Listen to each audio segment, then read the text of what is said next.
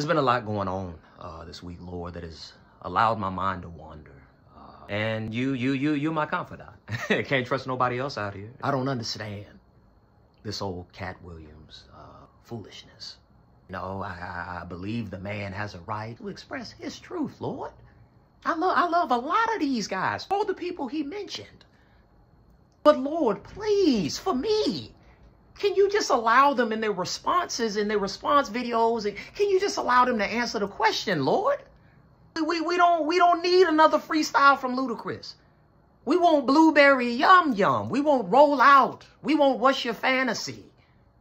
Lord, I support the man. I love all the Fast and the Furious. All 25 of them. I'm tired, Lord, of this whole situation. I'm over it. It's so hard to be a fan of these. And I knew it. I knew when we hung that God-forsaken banner up for that mid-season, in-season tournament, Lord, I knew. I knew it was wrong. I knew Kobe was rolling in his grave. What are we doing? Lord, keep me together. Because if I see Ham, if I see him say one more time that we can't judge the team until we get healthy, Lord, I'm going to put my hands on him. I'm not advocating for nobody losing their job, Lord.